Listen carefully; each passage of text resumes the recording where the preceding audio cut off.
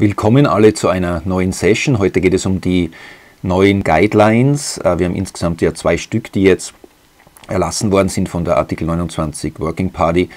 Und zunächst bei diesem Video und Audio geht es um Consent, also das heißt um die Einwilligung. Sehr spannend, also adopted ist sie geworden am 28. November, jetzt gerade erschienen, ganz aktuell und natürlich brandheiß, vor allem für Webdesigner und generell. Es kann sich da natürlich noch was ändern, weil es beginnt da erst die Consultation, das heißt, es ist die Öffentlichkeit ja aufgefordert, Kommentare abzugeben bei der Working Party. Aber nach meiner Erfahrung ändert sich da im Wesentlichen wenig noch solchen Konsultationen. Das heißt, die Adoption dann oder die Fixierung dieser Guideline wird wahrscheinlich so in dieser Form aussehen, und daher kann man zumindest als Richtungsweisung sich mit diesem Inhalt beschäftigen und sollte man sich beschäftigen. Ich gehe jetzt vielleicht ganz kurz zu Beginn erwähnt, wie ich dieses Video gestalten möchte. Wie immer, ich gehe also hier nicht auf die ganzen Grundlagen ein, also ich setze hier voraus, dass man sich mit der Einwilligung, mit dem Thema beschäftigt. Ich gehe also hier in erster Linie nur auf die Neuerungen ein oder auf die Klarstellungen, Fragen, die jetzt vielleicht für Webdesigner noch offen sind oder auch für natürlich jeden anderen Unternehmer. Und das heißt, ich lasse aber immer jede Seite kurz stehen, das heißt, man kann wie immer auf Pause dann klicken von Zuhörer- oder Zuschauerseite und sich dann den Text bitte durchlesen, weil ich muss gleich sagen, natürlich alles, was hier steht in dieser Guideline, ist relevant. Das heißt also bitte nicht glauben, nur weil ich jetzt das eine oder andere nicht erwähne, den einen oder anderen Paragraphen nicht zitiere, dass es irrelevant wäre, sondern wie gesagt, das ist alles relevant, das bitte selbst durchlesen. Hat große Auswirkungen auf, ich würde fast sagen, die Weltwirtschaft in gewisser Weise, weil es ja auch alle global agierenden Unternehmen betrifft, die eben Business hier in Europa machen. Das heißt, das betrifft natürlich auch die amerikanischen Unternehmen und auch jeden anderen. Das heißt, daher bitte das genau durchlesen. Das wird beeinflussen, wie Einwilligungen erlangt werden dürfen und müssen in Zukunft, vor allem auch natürlich übers Internet und mit allen Auswirkungen natürlich auf unzählige Geschäftsmodelle. Und daher also bitte wichtig, das ist eine ganz zentrale Sache bei der GDPR, also bei der DSGVO, sich mit diesem Thema ganz intensiv zu beschäftigen. Also dahingehend bitte das durchlesen, auch hier die Seite 6 und 7. Ich gehe jetzt immer nur auf punktuelle Sachen ein. Das heißt, es geht um die Freiwilligkeit jetzt der Einwilligung. If consent is bundled up as a non-negotiable part of terms and conditions, it is presumed not to have been freely given. Also was das bedeutet, dass wenn die Einwilligung gebündelt ist als Teil von Terms and Conditions, also AGB auf einer Webseite jetzt zum Beispiel, und eben diese Terms and Conditions, die AGB sind ja nicht verhandelbar in der Regel, dann tritt die Vermutung ein, dass die Einwilligung also nicht freiwillig gegeben worden ist. Kann man widerlegen, aber das wird halt dann schwierig werden. Das heißt, da bitte aufpassen. Accordingly, consent will not be considered to be free if the data subject is unable to refuse or withdraw his or her consent without detriment. Bedeutet also, dass die Einwilligung nicht als freiwillig angesehen wird und daher also dann nicht wirksam und daher natürlich auch die Datenverarbeitung rechtswidrig ist. Das sind immer dann die Auswirkungen. Also wenn jetzt eins von diesen Kriterien, die ich jetzt in dieser ganzen Session erwähne, nicht vorliegt, dann bedeutet das ja Rechtswidrigkeit der Datenerhebung mit allen Konsequenzen. Also, und das ist eben dann der Fall, also es ist nicht freiwillig, wenn die betroffene Person nicht in der Lage ist, oder wenn es ihr nicht ermöglicht wird, dass sie diese Einwilligung verweigert oder sie widerruft, ohne Nachteile zu haben. Es darf kein Nachteil entstehen für die betroffene Person, wenn sie dann diese Einwilligung verweigert oder auch widerruft, darf also auf den sonstigen Vertragsinhalt und so weiter keine Auswirkungen haben. Dann haben wir jetzt ein gutes Beispiel. Ich lese es vor, weil gerade diese Beispiele ja dieser 29er-Gruppe sind immer ganz, ganz wichtig. Da bitte immer das versuchen auch dann gleich anzuwenden auf den eigenen betriebseigenen Unternehmen. muss man halt immer ein bisschen umformulieren, dann diese Beispiele, aber das sind ja sehr, sehr praktikabel. Also, a mobile app for photo editing asks its users to have their GPS localization activated for the use of its services. The app also tells its users it will use the collected data for behavioral advertising purposes. So, neither a geolocalization or online behavioral advertising are necessary for the provision of the photo editing service and go beyond the delivery of the core service provided. Since users cannot use the app without consenting to these purposes, the consent cannot be considered as being freely given. So, was das bedeutet?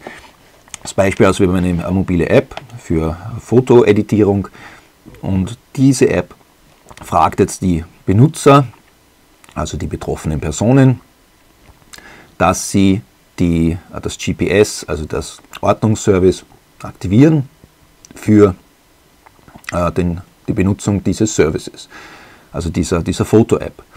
Also die App fragt eben die betroffenen Personen, oder also belehrt sie eigentlich dann in dem Fall, also da geht es um die Information, die dann bereitgestellt wird, in dem Kleingedruckten sozusagen, dass die Daten, die halt da gesammelt werden oder erhoben werden, für Marketingzwecke genutzt werden sollen, wo eben praktisch das Verhalten der betroffenen Personen analysiert oder gemonitort, wie auch immer wird.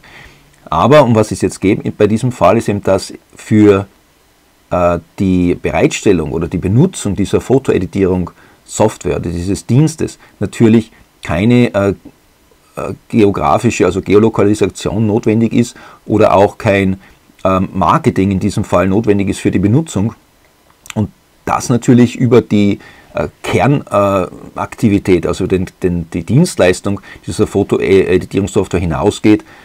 Und jetzt in dem Fall kann praktisch bei dieser Einwilligung der Nutzer nicht einwilligen, ohne diese praktisch in die Nutzung dieses Services nicht einwilligen, ohne auch gleichzeitig in diesen Zweck des Marketings und das ist also dann nicht freiwillig. Das heißt, in diesem Fall wäre die Einwilligung unwirksam. Dann gehen wir zum nächsten. Die 29er Gruppe eben, also deems it problematic for employers. Jetzt schaue ich nochmal ganz kurz, ob wir hier noch... Ja, also nur damit man weiß, um was es geht also hier um das Ungleichgewicht, weil das ja auch eine Voraussetzung ist bei der Einwilligung, dass das Kräftegleichgewicht muss in Ordnung sein. Das heißt, und hier reden wir jetzt vom Arbeitsverhältnis, wo das ja ein Problem ist, wenn ich einen Arbeitgeber und einen Arbeitnehmer habe, wo man sich fragen muss, ob der Arbeitgeber nicht zu übermächtig ist und damit dann eine Einwilligung nicht wirksam ist aufgrund dieses Kräfteungleichgewichts. Also, was sagt die 29er Gruppe zu diesem Fall? Unter anderem, wie gesagt, also bitte den anderen Text auch lesen, auch der jetzt nicht markiert ist, aber ich gehe jetzt auf das Markierte ein. Also 29 deems it problematic for employers to process personal data of current or future employees on the basis of consent, as it is unlikely to be freely given. Das ist das, was ich gerade gesagt habe. Also die 29er Gruppe sieht es als problematisch an, dass Arbeitgeber Daten verarbeiten, die auf Einwilligung des Arbeitnehmers beruhen. Dann employees can only give free consent in exceptional circumstances when it will have no adverse consequences at all, whether or not they give consent. Also das heißt, die 29er Gruppe sagt also, dass Arbeitnehmer eben einen Freiwilligen, also wo das Kräftegleichgewicht halt dann passt im Ergebnis oder Freiwilligkeit, um das geht es in erster Linie, nur dann, wenn das keine gegenteiligen Konsequenzen hat, ob sie jetzt eben einwilligen oder nicht. Gut, dann bundling consent with acceptance of terms or conditions or tying the provision of a contract or a service to a request for consent to process personal data that are not necessary for the performance of that contract or service is considered highly undesirable. If consent is given in this situation, is presumed to be not freely given. Geht es also jetzt um die Bedingungsfeindlichkeit von Einwilligungen. Das heißt also, man kann nicht die Einwilligung bündeln mit dem Akzeptieren von AGB. Das haben wir zuerst schon mal kurz angesprochen. Das heißt, das muss also separat sein. Und jetzt gehen wir weiter darauf ein. The term necessary for the performance of a contract needs to be interpreted strictly. Das heißt eben, es ist die Frage, ja, was ist dann für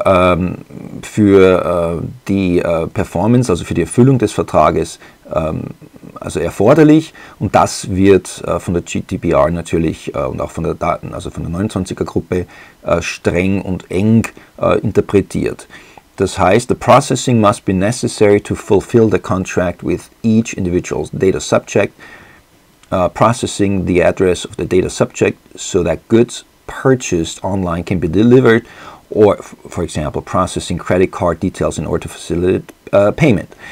Das heißt eben, dass es geht darum, was ist jetzt erforderlich für die Vertragserfüllung, und da ist natürlich klar, dass zum Beispiel die Adresse für die Lieferung einer Ware erforderlich ist oder natürlich Kreditkartendetails für die Bezahlung.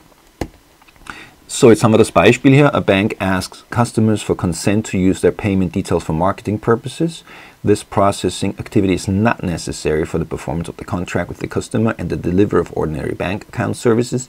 If the customer's refusal to consent to this processing purpose would lead to the denial of banking services, closure of the bank account or an increase of the fee, consent cannot be freely given or revoked. Was das bedeutet, also wir haben das Beispiel, dass eine Bank fragt also einen Kunden nach Einwilligung, dass die Bank für Marketingzwecke die Zahlungsdetails verwenden darf. Das sieht man auf den ersten Blick natürlich, das wird problematisch sein, und weil eben diese Processing Activity, also diese Verarbeitungstätigkeit, ist ja nicht erforderlich natürlich für die Erfüllung des Vertrags mit diesem Kunden der Bank, und weil man natürlich für normale Bankservices ja praktisch diese Verarbeitung ja nicht braucht. Und wenn also jetzt der Kunde die Zustimmung oder also die Einwilligung verweigert in diese Marketing-Purpose, dann darf das natürlich nicht dazu führen, dass er dann, dass der Vertrag nicht erfüllt wird, also dass er praktisch die Bankdienstleistungen dann nicht in Anspruch nehmen kann deswegen, oder dass zum Beispiel das zu einer Schließung seines Bankkontos führt, oder auch nur, dass da irgendeine Gebühr entsteht dadurch. Das heißt, es darf also nicht davon abhängig sein, und also er muss unabhängig vom gesamten Ablauf seines Vertrages mit der Bank, mit dieser Dienstleistung, muss er unabhängig davon einwilligen können oder auch nicht, wenn er das nicht möchte, in diese Marketingzwecke. Es muss also getrennt sein. Und wie das dann strukturiert und grafisch gestaltet werden soll, das kommt dann noch später, aber es geht jetzt mal um die Grundprinzipien. So, the controller could argue that his organization offers data subjects genuine choice if they were able to choose between a service that includes consenting to the use of personal data for additional purposes on the one hand, and an equivalent service that does not involve consenting to data use for additional purposes on the other hand, as long as there is a possibility to have the contract performed or the contracted service delivered by this controller without consenting to the other or additional data use in question. This means there is no longer a conditional service. However, both services need to be generally equivalent, including no further costs. Also das bedeutet, um es kurz zu sagen, das heißt, weil natürlich der Verarbeiter, also der Verantwortliche jetzt in dem Fall ist das natürlich, sind Sie als Unternehmer zum Beispiel, könnt ihr argumentieren, dass man dem Betroffenen oder dem Kunden eben eine richtige Wahlmöglichkeit anbietet, dass er eben einmal wählen kann, diese Dienstleistung, also das heißt, da geht es um den Vertrag dann, Dienstleistung, oder kann auch natürlich ein Warenvertrag, das ist dann egal natürlich, ob es ein Dienstleistungsvertrag ist oder auch eine Warenlieferung, dass, wenn er also eine Wahl hat, dass er entweder die Dienstleistung mit diesen zusätzlichen Zwecken, also dass er gemeinsam zustimmt, und er aber dann die Wahl auch hat, dass er nur in die Dienstleistung zustimmt sozusagen, unabhängig von dem Marketingzweck zum Beispiel, dann ist das valide, das geht. Aber es müssen eben dann die beiden Dienstleistungen müssen äquivalent sein. Da darf es also keinen Unterschied geben. Also er darf im Großen und Ganzen keinen Nachteil davon haben, der Kunde, dass er hier jetzt nicht zusätzlich in diesen zusätzlichen Zweck des Marketings zum Beispiel einwilligt. Das muss also gleich sein. So. Dann, any element of inappropriate pressure influence upon the data subject, which may be manifested in many different ways, which prevents a data subject from exercising their free will, shall render the consent invalid. Das heißt also wieder, dass es eben überhaupt keinen Druck oder keinen Einfluss, eine Einflussnahme auf den Betroffenen geben kann, wie auch immer der erfolgen mag, weil sonst ist der Freiwille also nicht da und damit die Einwilligung unwirksam. So, dann Granularity. Das ist also ein spannendes Thema. Data subjects should be free to choose which purpose they accept rather than having to consent to a bundle of processing purposes.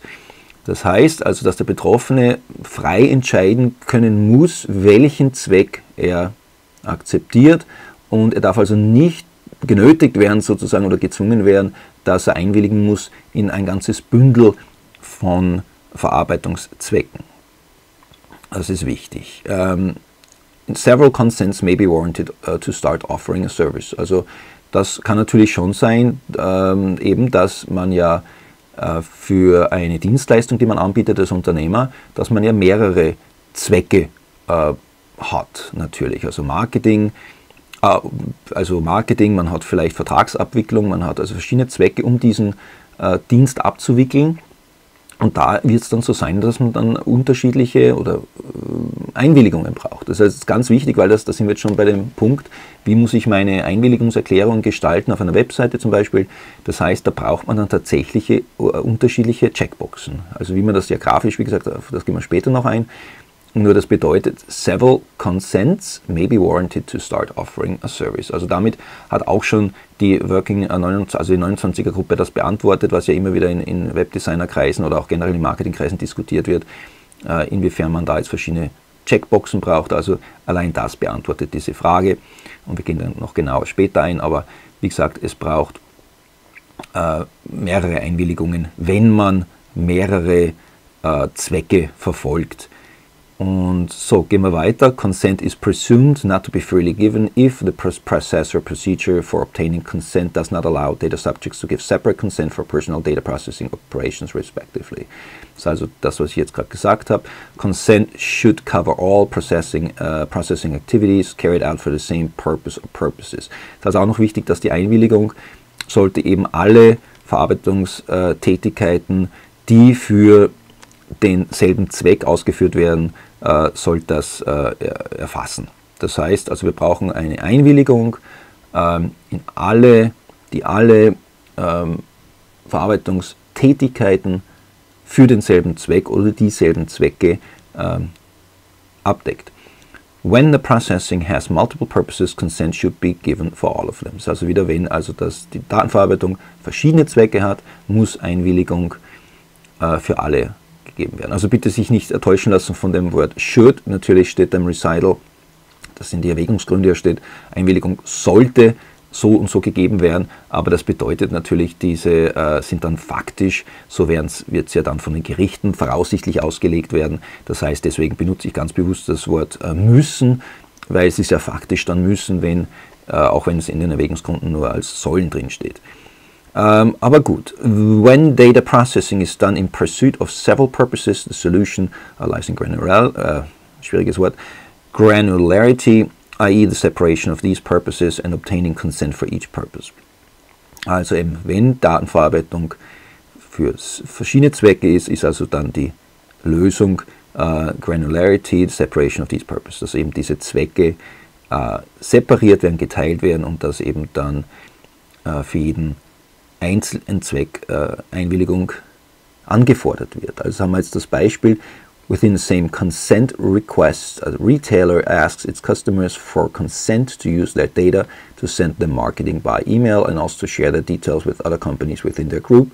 This consent is not granular, as there is no separate consents for these two separate purposes, therefore the consent will not be valid. Also das ist jetzt ein ganz gutes Beispiel, sehr praxisnah. Also wir haben jetzt einen Verkäufer, also einen Verkaufsladen, zum Beispiel, kann ein Online-Shop sein, nehmen wir als Beispiel wieder, der halt Waren verkauft, und er verlangt jetzt eine Einwilligung von seinen Kunden, dass sie einwilligen, dahingehend, dass die Daten für Marketing, also E-Mail-Marketing verwendet werden und auch, dass diese Daten geteilt werden mit anderen Unternehmen in der Unternehmensgruppe. Also wir sprechen jetzt nicht einmal von Dritten im Sinne von, dass das irgendwann nach draußen geht, sondern wir sprechen jetzt sogar eingeschränkt von einer unternehmensinternen sozusagen Weitergabe.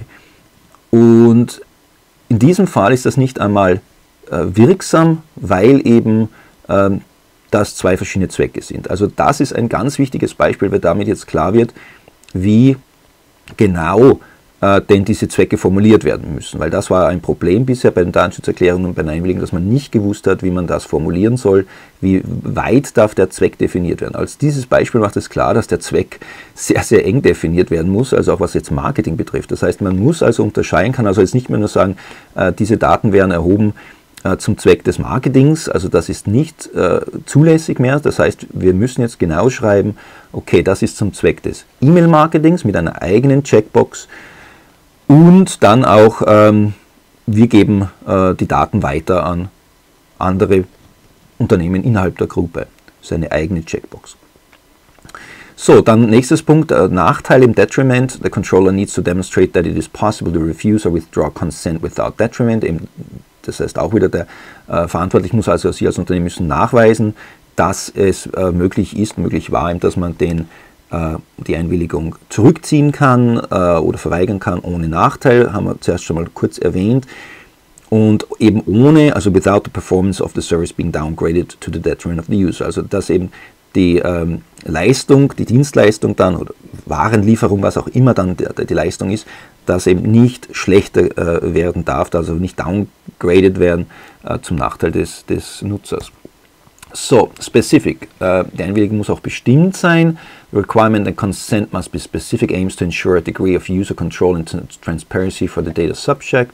Also übersetze ich dann noch kurz. Closely linked to the requirement of informed consent must be interpreted in line with the requirement of granularity to obtain free consent und so weiter. Also der Verantwortliche muss also jetzt anwenden oder muss aufpassen, dass er einmal den Zweck spezifisch nennt, also bestimmt, das haben wir zuerst schon kurz erwähnt, Granularity haben wir auch gerade erwähnt, und eben dann, dass die separiert wird, die Information von anderen Texten und von anderen Angelegenheiten. Das haben wir auch schon kurz erwähnt. So, jetzt geht es um Purpose Limitation. Fangen wir mal an, also um diese Zweckbestimmung, functions as a safeguard against the gradual widening or blurring of purposes. Da geht es eben darum, dass man den Zweck möglichst einschränkt, weil ihm das sicherstellen soll, dass die Zwecke dann nicht sich kontinuierlich erweitern oder sich verwischen, was ja immer in der Praxis oft ein Problem ist, nämlich nachdem der Betroffene ja also zugestimmt hat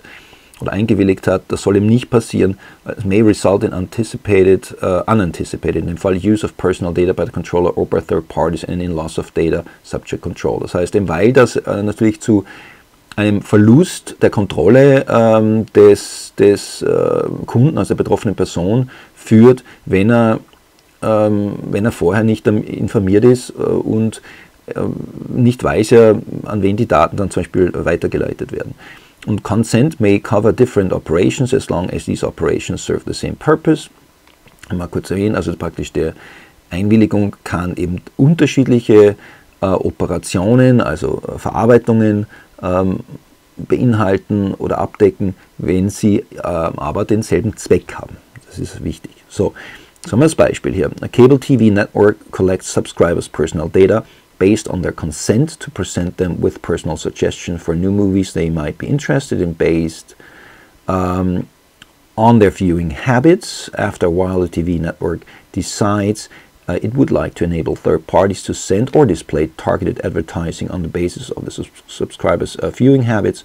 Given this new purpose, new consent is needed. Also wir haben jetzt ein Kabelnetzwerk, also ein Fernsehsender, sagen wir mal als Beispiel, und der sammelt halt jetzt Daten. Auf Einwilligung beruht das Ganze und sagt eben als Zweck, damit der Nutzer, der Kunde mit persönlichen Vorschlägen, also für neue Filme, dass das angezeigt wird, so wie man es auch bei Amazon zum Beispiel erkennt, wo dann also diese Verlinkung da ist, dass man immer wieder Ähnliches vorgeschlagen bekommt. Und das basiert eben auf im Verhalten, ihrem bisherigen Nutzer- oder Zusehverhalten sozusagen. Und jetzt entscheidet der Fernsehsender, dass er diese Daten nutzen möchte, damit er dritte Parteien, Third Parties, dass denen ermöglicht, dass diese Werbung anzeigen. Also Targeted Advertising, also jetzt eben spezifisch zugeschnitten auf diesen Nutzer und eben basierend wieder auf diesem Nutzerverhalten.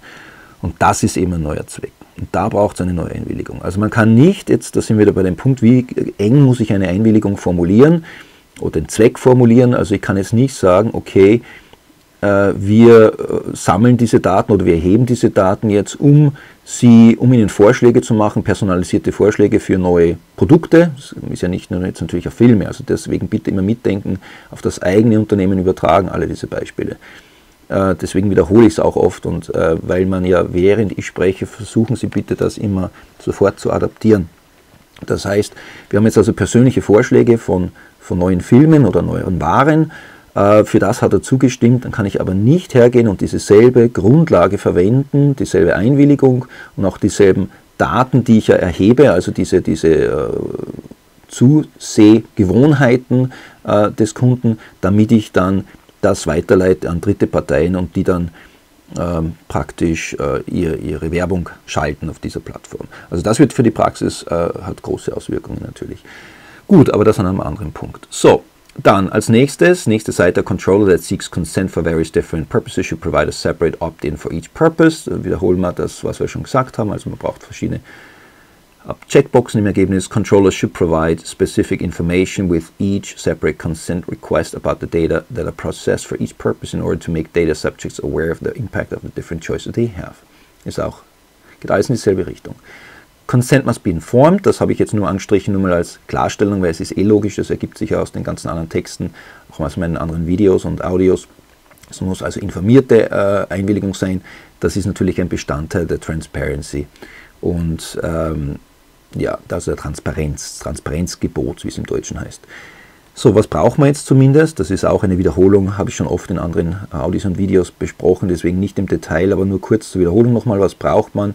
Controller's Identity, das heißt vom verantwortlichen Unternehmen die Daten halt einfach, also die Kontaktdaten und so weiter, Name, Purpose, natürlich der Zweck, Type of Data oder die Daten selbst, also das heißt die einzelnen Daten, das heißt Name, Adresse oder Kategorien von Daten, wie es im Deutschen nennt, ist auch eine Möglichkeit, dann eben die Möglichkeit oder das Recht zum Widerruf, über das muss man informieren. Wenn es ums Profiling geht, muss man separat was informieren und wenn es in Drittländer übermittelt wird, können auch noch spezielle Informationen, aber das überspringe ich jetzt dann so. Jetzt gehen wir her, where the consent thought is to be relied upon by multiple joint controllers or if the data is to be transferred or to or processed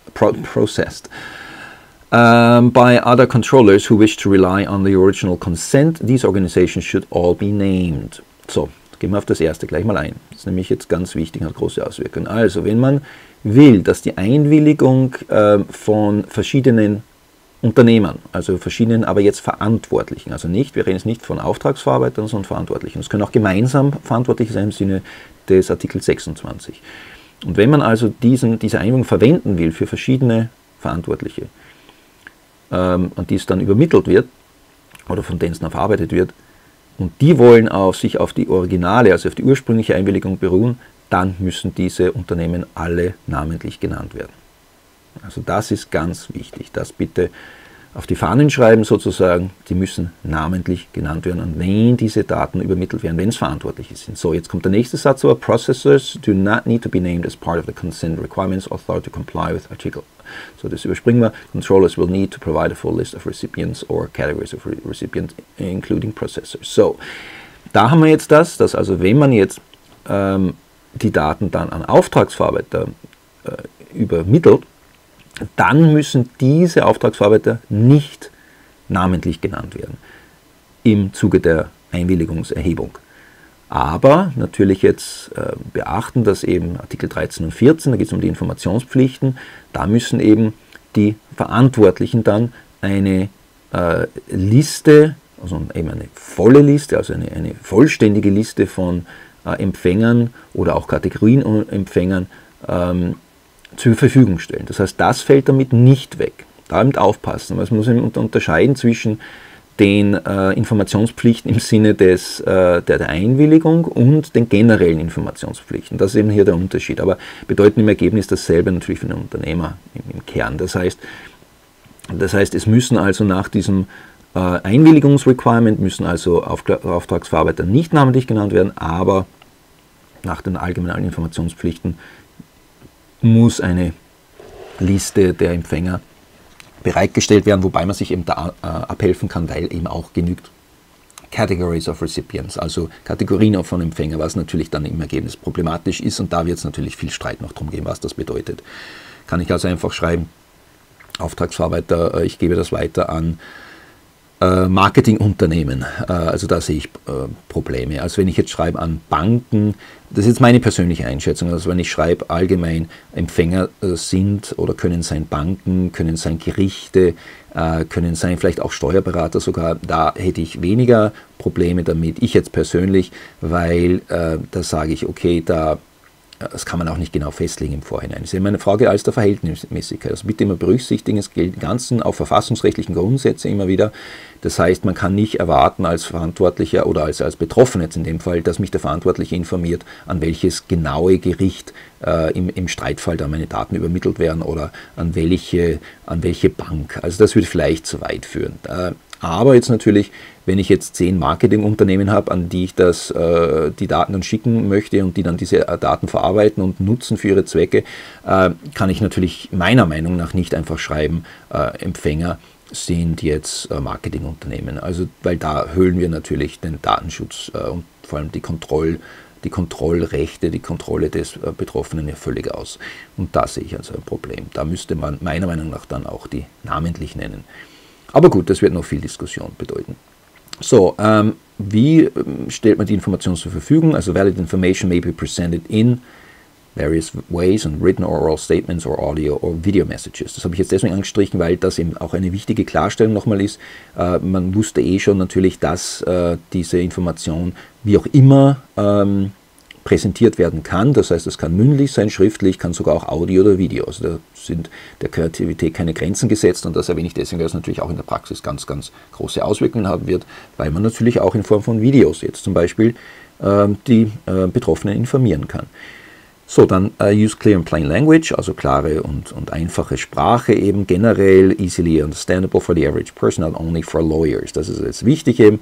Das heißt, diese Informationspflichten müssen erfüllt werden, dass sie auch der Durchschnittsmensch verstehen kann, nicht nur Rechtsanwälte, wie sie heutzutage meistens der Fall ist. Also cannot use long illegible privacy policies, also man kann also nicht mehr lange, schwerleserliche, sage ich jetzt, Datenschutzerklärungen produzieren. Das war also bisher der Fall. Da wieder aufpassen. Also ich betone immer was jetzt dann besonders wichtig ist in diesem Video. Das heißt, das ist jetzt ganz wichtig, dass das so geschrieben sein muss, dass es verständlich ist. Also keine lange Litanei an Datenschutzerklärungen mehr. Das ist nicht mehr zulässig in dieser Form. Da werden wir uns alle Gedanken machen müssen. Es ist auch mir zum Teil noch nicht klar, wie ich das dann umsetze, weil es ganz ein schwieriger Kompromiss ist. Da gehe ich dann später noch auch drauf ein, auf dieses Thema. Aber das ist natürlich problematisch. So, dann Consent must be clear and distinguishable from other matters. Das heißt, dass es eben klar sein muss, die Einwilligung, und muss auch unterscheidungsfähig sein von anderen Dingen. Da reden wir auch von der Optik jetzt. Also jetzt nicht nur darum, dass es nicht in einem langen Wurst sozusagen geschrieben sein darf, also bitte immer jetzt Absätze, also genügend Absätze einbauen, grafische Elemente vielleicht einbauen, damit es auch unterschieden werden kann von anderen Dingen, und kann natürlich nicht versteckt sein in AGB, also may not be hidden in general terms and conditions. Das ist klar, habe ich auch vorhin schon kurz erwähnt. Controller must clearly describe purpose, haben wir auch schon gesagt, Zweck muss klar beschrieben sein. Und jetzt was Wichtiges, das ich ja sowieso bisher schon jetzt vertreten habe in der Zusammenarbeit mit Webdesignern, wie ich das angehen würde, eben diesen Widerspruch, den man hat. Auf der einen Seite soll man die betroffenen Personen und die Kunden möglichst einfach, transparent, leicht lesbar und so weiter informieren. Auf der anderen Seite müssen sie aber umfassend informiert werden über alle ihre Rechte und Pflichten und wo eben das Ganze, wo die Daten hingehen und wie sie verarbeitet werden. Und das ist natürlich ein Widerspruch. Wie soll das funktionieren? Und da haben wir eben das. Also wir haben layered and granular information can be an appropriate way to deal with the twofold obligation of being precise and complete on the one hand and understandable on the other hand. Das heißt eben, dass diese geschichtete sozusagen Information, ich erkläre das dann, wie das gemeint ist, verschiedene Schichten und granulare Informationen kann eben ein angemessener Weg sein, wie man eben mit diesem Widerspruch umgeht, dass man auf der einen Seite eben präzise sein soll und vollständig sein soll und aber es soll auch leicht verständlich sein. Und da gehe ich dann noch ein bisschen genauer darauf ein, was das bedeutet. Aber was auch noch wichtig ist, ist bei der Verständlichkeit, dass man eben schauen muss, was ist denn mein Adressatenkreis, der Leserkreis und so weiter. Das heißt, bei Minderjährigen insbesondere muss man aufpassen, dass man das auch so formuliert, dass das ein Minderjähriger verstehen kann. So, weiter. When consent is requested as part of a contract, sage ich jetzt allgemein, the request for consent should be clearly distinguishable from the other matters, also dass eben praktisch das abgesetzt sein muss, wenn man einen Vertrag hat, muss die Einwilligung optisch und auch sonst abgesetzt sein. Consent should be dealt with in a way that clearly stands out or in a separate document. Das muss also herausstechen sozusagen von einem anderen Text oder sogar in einem separaten Dokument sein. Sicher empfehlenswert. Also auf der Webseite macht man das ja dann sowieso immer separat. Also bitte in Zukunft keine Datenschutzerklärung mehr irgendwo in Terms and Conditions, sondern immer ein separates Tab machen oder einen Link machen. It cannot simply be a paragraph within Terms and Conditions to accommodate for small screens or situations with restricted room for information. A layered way of presenting information can be considered where appropriate to avoid excessive disturbance of user experience or product design. So, da sind wir jetzt bei dem Punkt kleine Bildschirme, also Smartphones zum Beispiel, oder wo man auch sonst wenig Platz hat für Informationen, was ja sicher oft der Fall sein wird auf Webseiten, ist eben dieser layered way, ich sage es jetzt auf Englisch, ist besser, und kann man machen, und dass man eben auch eine Disturbance verhindert oder vermeidet, soweit es geht, also dass er also nicht gestört wird in seiner User Experience oder in dem Product Design. Bei diesem Punkt geht es jetzt also darum, dass man bei eben zum Beispiel kleinen, also Small Screens, kleinen Bildschirmen, dass man ja aufpassen muss, dass man die User Experience nicht zu stark beeinträchtigt, weil das ist ja auch dann auch nicht praktikabel und deswegen gehört das berücksichtigt und deswegen eben dieser Multi-Layered Approach, das heißt, dass man mit Pop-ups das Problem lösen kann. Ich gehe dann später noch darauf ein, nur das erwähnt die 29er Gruppe auch schon an dieser Stelle. Hier jetzt gehen wir vielleicht noch auf das nächste ein, auf den nächsten Absatz. Da geht es noch ein bisschen was anderes wieder. Und zwar Compliance with the information duties and compliance with the requirement of informed consent may lead to an integrated approach. However, valid informed consent can exist even when not all elements of Articles 13 and or 14 are mentioned in the process of obtaining consent. These points should, of course, be mentioned in other places, such as the privacy notice. Also, was das bedeutet, ist folgendes. Wir haben also zwei Arten von Informationspflichten eigentlich. Ich habe es vorhin schon mal kurz erwähnt, das heißt einmal die Informationspflicht im Sinne, was brauche ich, um eine wirksame Einwilligung zu erzeugen und was brauche ich generell als Informationspflicht, damit ich nicht praktisch diese Pflicht verletze, die ja auch ein eigener Straftatbestand wieder ist oder ein Bußgeldtatbestand. Und das ist nicht unbedingt ident.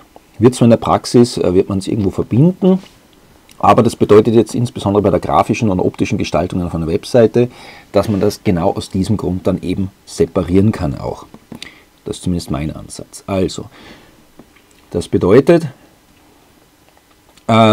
dass eben eine informierte Einwilligung und damit dann in dem Fall eine wirksame Einwilligung existieren kann, wenn eben nicht alle Elemente oder alle Voraussetzungen der sonstigen allgemeinen Informationspflicht erfüllt ist. Wenn man diese Einwilligung einholt in diesem Stadium. Das heißt, ich brauche jetzt auf einer Seite, nehmen wir es grafisch durch, das heißt, ich habe eine Seite, da steht, ich willige ein zu diesem Zweck Und da muss ich also zum Beispiel nicht den Namen auf dieser Seite, weil das ja der Name der verarbeiteten Person ist ja nicht eine Voraussetzung für die Wirksamkeit der Einwilligung, sondern die ist nur voraussetzt, also die ist erforderlich für die allgemeinen Informationspflichten. Das heißt, da muss also Ihr Unternehmensname und auch die Kontaktdaten von Ihnen nicht auf dieser Seite stehen, wo man das Kreuzchen macht oder das Häkchen macht, sondern, und das sagt jetzt die 29er Gruppe hier in der Klammer, these points should of course be mentioned in other places such as the privacy notice. Das heißt, in der Datenschutzerklärung, da sollte es natürlich dann drinstehen, aber die ist ja nicht auf derselben Seite. Das heißt, da kann ich verlinken. Und das beantwortet jetzt eine ganz wichtige Frage, die ja immer wieder heiß diskutiert wurde, eben wie viel Informationen muss ich direkt auf der Seite angeben, wo die Kunden ihr Häkchen setzen.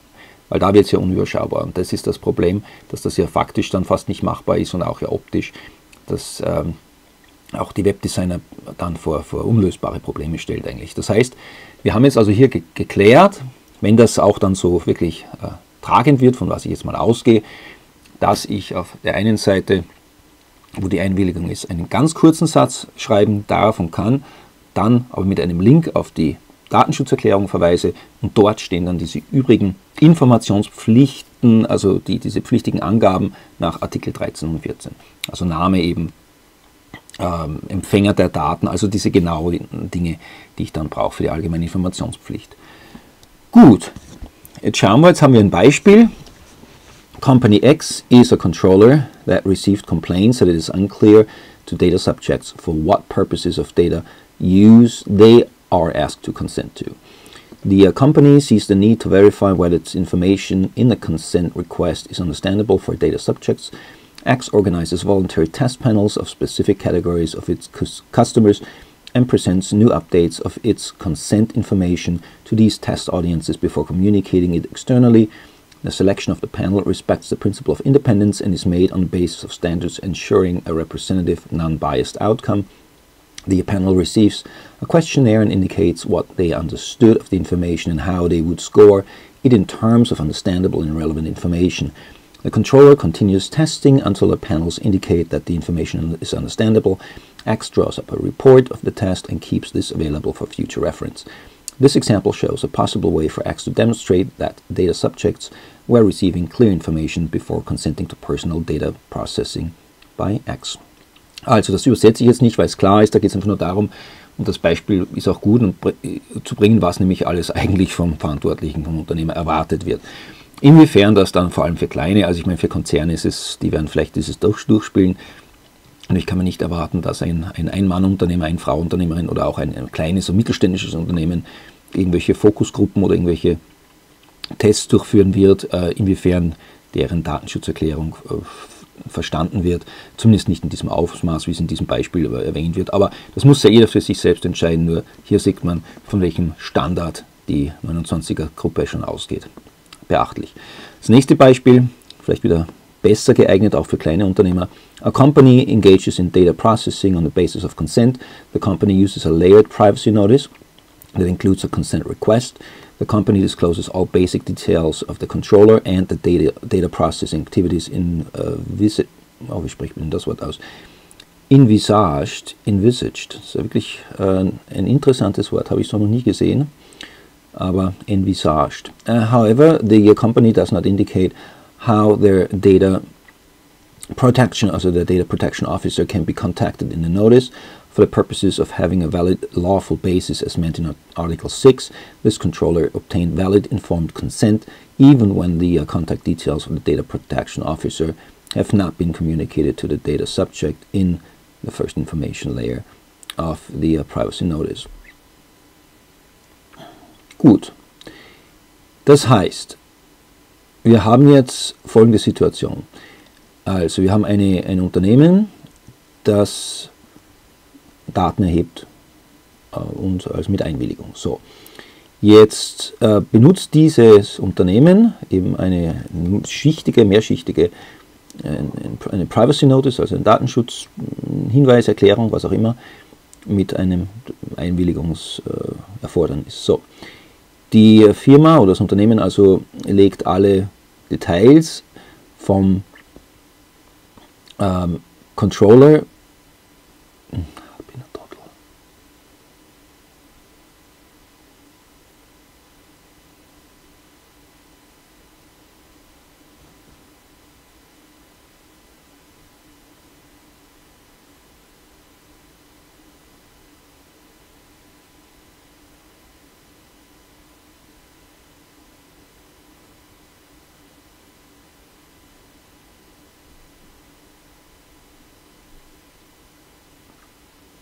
also das Unternehmen legt jetzt alle Details vom Verantwortlichen dar und auch die Datenverarbeitungen, die Activities praktisch, Verarbeitungstätigkeiten, und aber das Unternehmen legt nicht dar, wer jetzt in dem Fall, also wenn es verpflichtend wäre in dem Fall, der Data Protection Officer ist, also der Datenschutzbeauftragte. Und das ist ja nach der Informationspflicht, Artikel 13 und 14 ist das ja, muss man informieren über Name und Kontaktdaten vom Datenschutzbeauftragten, aber das ist nicht notwendig für die Wirksamkeit der Einwilligung. Das heißt jetzt eben, for the purposes of having a valid lawful basis, also um jetzt eine gültige Rechtsgrundlage haben, eben im Sinne von Artikel 6, hat also der Verantwortliche trotzdem eine wirksame Einwilligungserklärung, also auch eine informierte Einwilligungserklärung erlangen können, obwohl der Datenschutzbeauftragte nicht genannt wurde und damit eigentlich die Informationspflicht nach Artikel 13 und 14 verletzt wurde. Aber das hat eben keine Auswirkung auf die Einwilligung. Das ist auch ein ganz wichtiger Punkt. So. Hier noch ein paar Punkte. Ich nehme das Beispiel, weil das, glaube ich, am besten geeignet ist, um das jetzt darzustellen. When installing software, the application asks the data subject for consent to use a non-anonymized crash report to improve the software. A layered privacy notice providing necessary information accompanies the request for consent. By actively ticking the optional box stating I consent, the user is able to validly perform a clear affirmative act, consent to the processing. Also hier geht es eben darum, wie man einwilligen muss. Ich überspringe jetzt viele dieser Punkte, weil das Dinge sind, die immer wieder auch schon erwähnt worden sind. Das heißt, ich muss aktiv einwilligen. Also es kann keine vorangekreuzte Checkbox geben. Ich muss also, ich muss oder sollte als Unternehmer verlangen, dass eben bei einer Webseite zum Beispiel ein aktives Ankreuzen erfolgt oder Anhaken erfolgt. Und das geht hier, da gehe ich jetzt eben nicht mehr auf die Details ein, wie es hier im Text steht, weil das alles schon lang geklärt ist. Ist auch ganz klar in der GDPR, sage ich jetzt, in der GDPR, also in der DSGVO. Jetzt vermische ich die beiden Abkürzungen auch schon. Ich merke, das Video dauert schon lange, ja. Schauen wir noch, wie lang es noch wird heute. So, gut, das heißt, in diesem Beispiel, wir haben also eine Software, die wird installiert. Und diese App, also diese Software, verlangt jetzt vom Betroffenen, vom Kunden eine Einwilligung, dass nicht anonymisierte Crash Reports, also jetzt wie es ja oft ist, übermittelt werden an den Verantwortlichen, um halt die Software dann zu verbessern in Zukunft. Das ist ja sehr üblich. So, was passiert jetzt? Also jetzt haben wir also eine Privacy Notice, die also einmal die notwendige Information gibt. Das heißt, das haben wir erfüllt. Und jetzt klickt man dann eine Box an, wo steht jetzt, ich stimme zu, ich willige ein, also eigentlich ist es korrekter, obwohl das Ganze eigentlich Einwilligung heißt, aber man kann dann auch schreiben, ich stimme zu, also das kann man auch noch verwenden. Da ist es noch strittig momentan, ob der Terminus, ich stimme zu, auch dann gültig ist, aber im Zweifelfall, ich schreibe auch jetzt schon bei den Datenschutzerklärungen immer, ich willige ein. Und das heißt, das ist also ein Clear Affirmative Act. Das ist ein bestimmter Akt, der klar ist, dass man da einwilligt.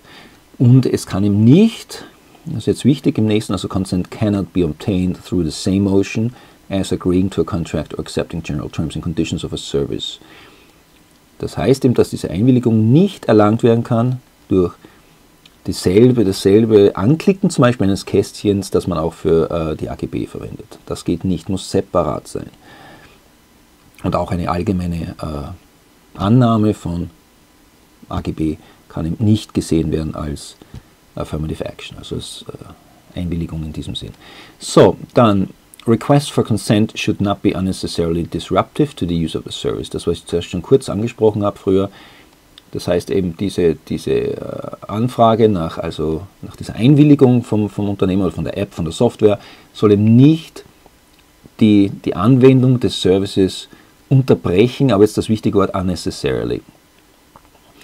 Und was bedeutet das jetzt? Also der nächste Satz, it may be necessary that a consent request interrupts the use experience to some extent. Das heißt, es ist dann schon so auszulegen, dass man natürlich die User Experience, also die Erfahrung sozusagen, also das Benutzen dieser App zum Beispiel, sehr wohl eben unterbrochen werden kann. Und auch muss, wenn es erforderlich ist, also eben, also necessary im Sinne von erforderlich eher, also nicht im Sinne von notwendig, würde ich jetzt sagen. Das heißt, und da ist also, kann man schon erwarten, dass die User Experience zumindest zu einem gewissen Ausmaß durchbrochen oder unterbrochen wird. Wie das dann in der Praxis gehandhabt wird, das muss ich herausstellen, aber das sind mal die Guidelines. Jetzt haben wir ein paar Beispiele, wie man praktisch Einwilligung erklären kann. Das ist jetzt ganz spannend, das wird sicher für viele Unternehmer relevant werden. Also swiping on a screen, waving in front of a smart camera, turning a smartphone around clockwise or in a figure-8 motion. Das heißt also, wenn man drüber wischt über einen Bildschirm oder winkt vor einer Kamera, also vom Smartphone vor der Kamera, oder auch das Smartphone, indem man es im Uhrzeigersinn dreht, das kann also sogar als Einwilligungserklärung verstanden werden, also wenn das so bereitgestellt wird vom Unternehmen. Uns muss halt klar sein, also and it is clear that the motion in question signifies agreement to a specific request. Das heißt, es muss klar sein, dass also der Nutzer informiert ist, dass diese Handlung, die er dann setzt oder setzen muss, dass diese eben eine Einwilligung für eine spezifische Anfrage, in dem Sinn also für die Einwilligung eben darstellt, und dass man vielleicht sogar schreibt, ganz explizit, if you swipe this bar to the left, you agree to the use of information X for purpose Y. Das heißt, wenn Sie hier wischen an diesem Bar, also an diesem, jetzt auf Deutsch, diesen Balken oder was auch immer, da kann man halt irgendwas grafisch dann gestalten, nach links oder auch nach rechts, ist ja dann egal, dann stimmen Sie zu oder dann willigen Sie ein, dass diese Information, diese bestimmte Information eben für diesen bestimmten Zweck genutzt wird oder verarbeitet wird. Repeat the motion to confirm. Also machen Sie das, um das zu bestätigen. Und dann, the controller must be able to demonstrate that consent was obtained this way, and data subjects must be able to withdraw consent as easily as it was given. Da sind wir bei dem Punkt, da gehen wir auch später noch darauf ein, dass der Verantwortliche natürlich das nachweisen muss, dass die Einwilligung auf diese Art erfolgt ist. Das muss man dann protokollieren und so weiter. Gehen wir dann später noch darauf ein. Und jetzt kommt noch wichtiger, da gehen wir aber auch noch dann später darauf ein, es muss genauso leicht möglich sein, diese Einwilligung zu widerrufen. Das heißt, der Widerruf muss dann auch mit dieser selben Handlung genauso einfach möglich sein. Also wenn ich jetzt über den Bildschirm wische, um einzuwilligen, dann muss ich auch die Einwilligung so widerrufen können. Das ist ein Problem, weil natürlich das derzeit zum Teil bei dem Unternehmen weit auseinanderklafft. Aber dazu noch mehr später. So, scrolling down or swiping through terms and conditions which include declarations of consent, where a statement comes up on screen to alert the data subject that continuing to scroll with will constitute consent will not satisfy the requirement of a clear and affirmative action. Also das ist jetzt das Gegenbeispiel, also wenn ich jetzt nur durch AGB flippe sozusagen, also da durchscrolle, und das kann also keine wirksame Einwilligung sein. Also diese Handlung ist nicht affirmative, also nicht bestimmt genug auch. Gut, auf zum nächsten. Was haben wir hier noch? Consent must always be obtained before the controller starts processing personal data for which consent is needed. Ja, das ist das, haben wir eine Überschrift, haben wir keine Neins. Da geht es also um die zeitliche Komponente, das ist aber eh klar.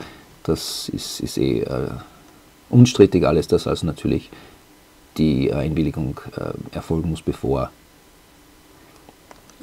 dann die Datenverarbeitung beginnt. So, dann haben wir jetzt das nächste hier, Burden of Proof will be on the controller, gehe ich auch nicht dann ganz so genau ein. Also Nachweispflicht hat ja der Verantwortliche. Controllers should have enough data to show a link to the processing to show consent was obtained, but they shouldn't be collecting any more information than necessary. Das ist eben insofern wichtig, weil es klar ist, dass also da geht es jetzt darum, in diesem ganzen, auf dieser Seite, was muss der Verantwortliche, was müssen Sie als Unternehmer tun, um nachzuweisen, dass der Kunde jetzt zum Beispiel eingewilligt hat. Und das ist nicht ohne. Also da bitte jetzt aufpassen, das ist nämlich mehr, als was man sich, glaube ich, auf den ersten Blick erwartet. Das heißt, es ist der Verantwortliche, also Sie als Unternehmen müssen also genügend Daten haben, dass Sie nachweisen können, dass wirksam eingewilligt wurde, aber es soll auch nicht mehr als unbedingt erforderlich gesammelt werden, weil sonst würde man wieder gegen die Grundsätze zum Beispiel der Datenminimierung verstoßen. Dann, after the processing activity ends, proof of consent should be kept no longer than strictly necessary for compliance with a legal obligation or for the establishment, exercise or defense of legal claims. Da geht es darum, ist auch noch ein wichtiger Punkt, wenn also die Verarbeitungstätigkeit endet, dann muss der Nachweis, also sollte nicht länger aufbewahrt werden, als jetzt erforderlich ist, damit man eben, natürlich muss mit den rechtlichen Anforderungen, muss man d'accord gehen, und dass man sich halt wehren kann, wenn man jetzt verklagt wird, zum Beispiel als Unternehmer. Das heißt, diese Fristen, über das kann man es drüber laufen lassen, also da geht es um Verjährungsfristen, zum Beispiel 3 Jahre, oder da geht es auch um, ja, unter Umständen auch jetzt, wenn man das braucht, wegen steuerlichen Aufbewahrungspflichten 7 Jahre oder so, aber das möchte ich jetzt nicht genau eingehen auf diese Löschungsfristen und so weiter, aber es geht nur darum, dass man, wenn man jetzt keine anderen Verpflichtungen hat, warum man die Daten, oder die Einwilligung, es geht jetzt nicht um die Daten, es geht um die Einwilligung, also die Nachweis für die wirksame Einwilligung, dann sollte man sofort löschen, außer man ist andererweise verpflichtet, das aufzubewahren. Und gehe ich aber dann auch noch weiter drauf ein, ein bisschen genauer. So in an online context, a controller could retain information on a session in which consent was expressed, together with documentation of the consent workflow at the time of the session and a copy of the information that was presented to the data subject at that time. It would not be sufficient to merely refer to a correct configuration of the respective website. Ist Ihnen jetzt wichtig. So, also im Online-Kontext, also bei einer Webseite. Da sollte jetzt der Verantwortliche, also Sie als Unternehmen, die Information von dieser Session, in der eben Einwilligung erklärt wurde, das sollte irgendwie abgespeichert werden.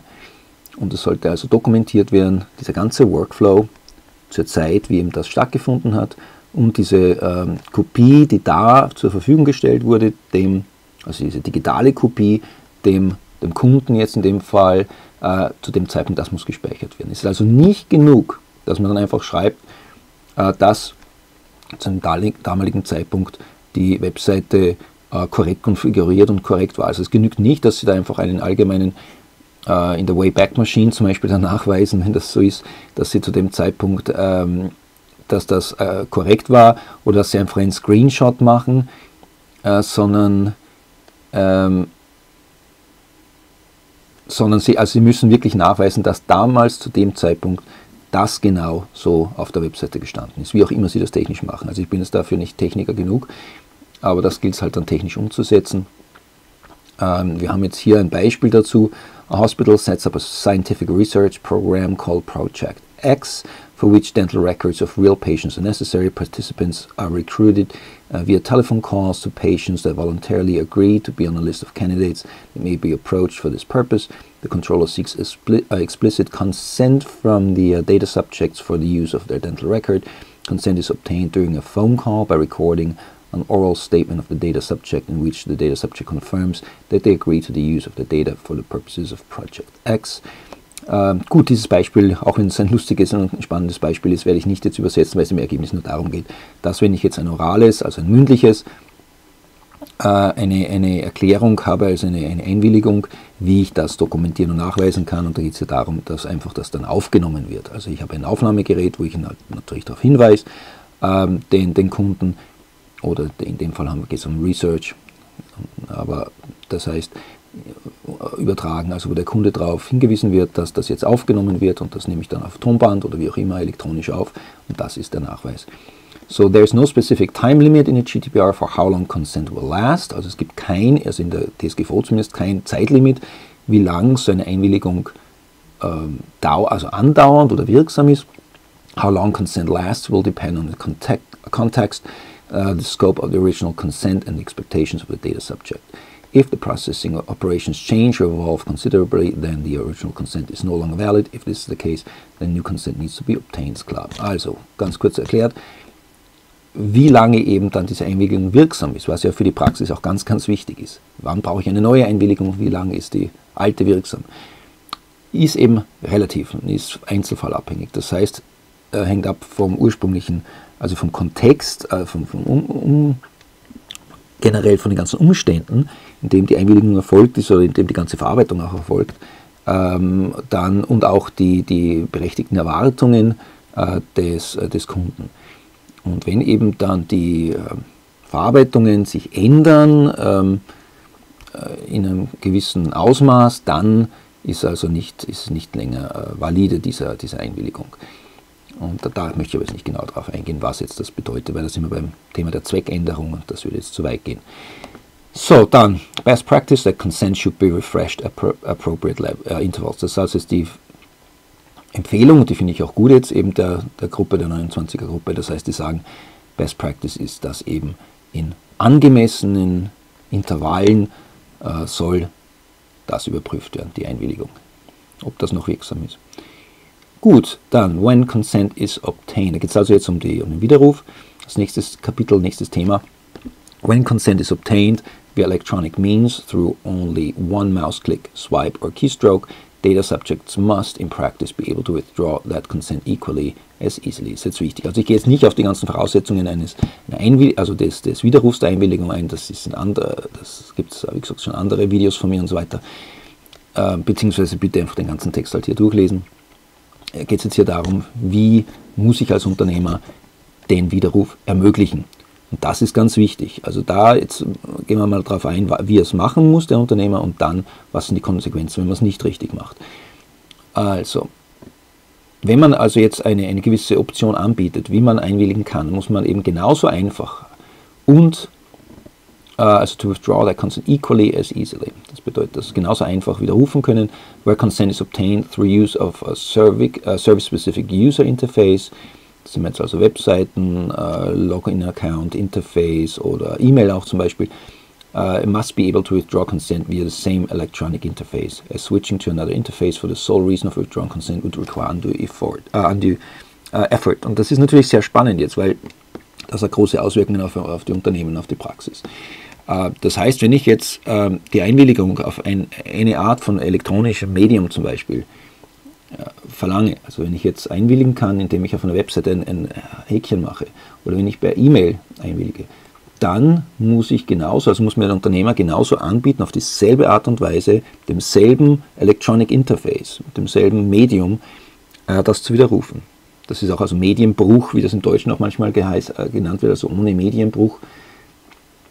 Ist ein Keyword und das heißt, ich darf also nicht gezwungen werden, dass ich jetzt zum Beispiel, also wenn ich die Einwilligung erteile via Webseite und das dann steht und der Widerruf erfolgt, rufen Sie bitte diese Telefonnummer an.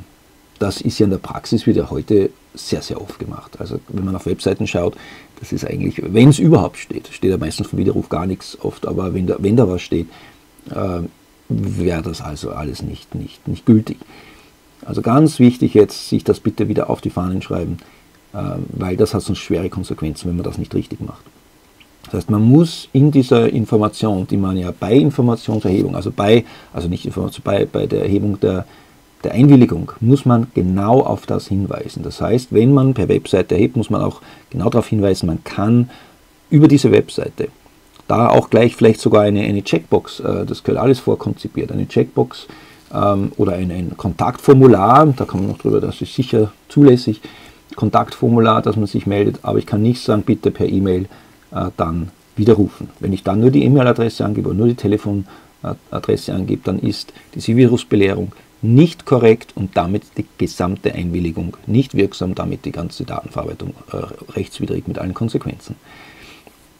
Gut, und dann eben Controller must make withdrawal of consent possible free of charge without lowering service levels. Auch noch ganz wichtig, weil wird oft noch inzwischen von Verantwortlichen verlangt, da wird also Geld verlangt. Das ist nicht zulässig. Es muss kostenlos sein, der Widerruf. Jetzt haben wir ein gutes Beispiel hier. A music festival sells tickets through an online ticket agent. With each online ticket sale, consent is requested in order to use contact details for marketing purposes. To indicate consent for this purpose, customers can select either no or yes. The controller informs customers that they have the possibility to withdraw consent. To do this, they could contact a call center on business days between 8 a.m. and 5 p.m. free of charge. The controller in this example does not comply with GDPR. Withdrawing consent in this case requires a telephone call during business hours. This is more burdensome than the one mouse click needed for giving consent through the online ticket vendor, which is opened 24/7.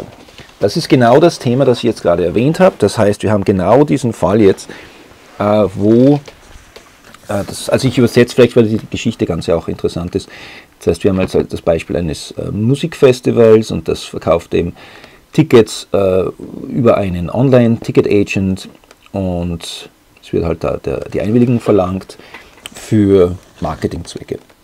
Und um jetzt das zu bestätigen, dass eben Einwilligung für diesen Zweck erteilt wird, können Kunden Ja oder Nein ankreuzen in einer Box zum Beispiel, wie es ja dann üblich ist. So, und jetzt haben wir den Fall, dass der Verantwortliche den Kunden zwar informiert, dass sie das Widerrufsrecht haben, aber sie schreiben jetzt, dass man das Callcenter anrufen kann an Werktagen zwischen 8 und 5 Uhr, kostenlos noch das Ganze, aber das genügt eben nicht, weil eben die Begründung ist auch klar, dass der Widerruf in diesem Fall einen Telefonanruf erfordert, bei Business Hours, also bei Geschäftszeiten, unter Geschäftszeiten, und das ist eben natürlich ein Nachteil für den Kunden. Das heißt, das ist also ein burdensome im Sinne von Deutsch, also dass es halt schwieriger ist, das zu tun, weil man eben ja bei einem